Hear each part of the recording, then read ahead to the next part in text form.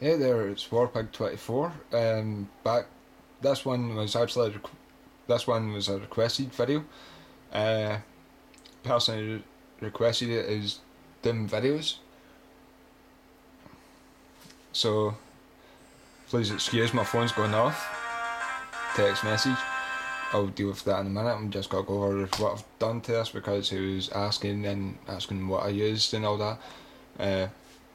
First off, as probably noticed here, that wasn't there in the last video I made of this. A little 20mm rail adhesive down to the bottom, so I can add stuff like vert grips, grip pods, bipods,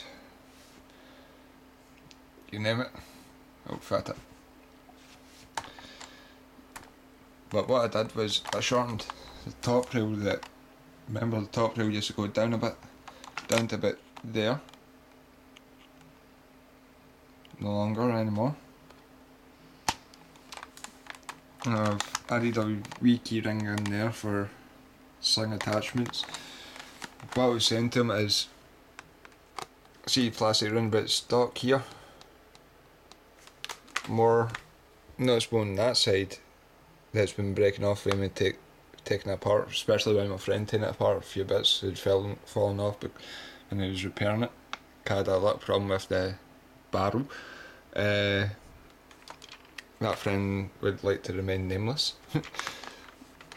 But yes, I hacked off the top sight. I used a pair of snips. 2 seconds, I'll show you what I used.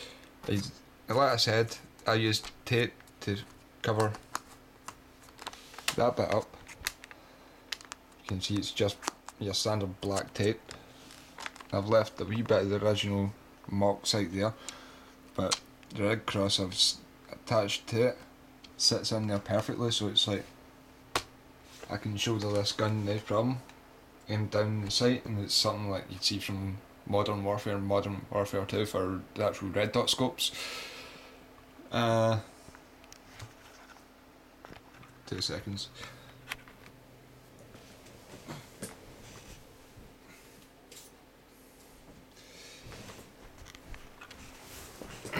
Right, you were wanting to know what snips were. I was describing them in the video. This is what they are. This is snips. Like I said, they sit flush together. Scissor type heads sit flush together like this. Like, I forget the name of the tool today, sorry. This is all I used to remove that mock sight. All it was. And it's done a good job.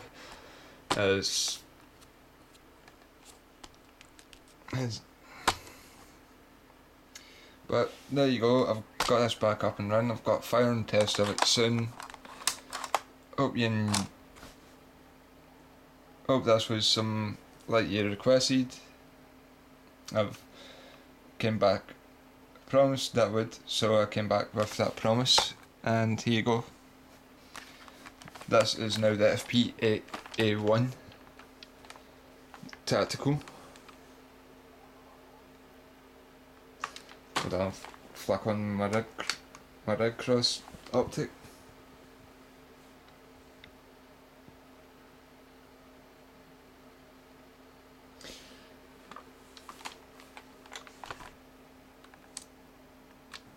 Better than having a mock sight, even though it's a cheap one.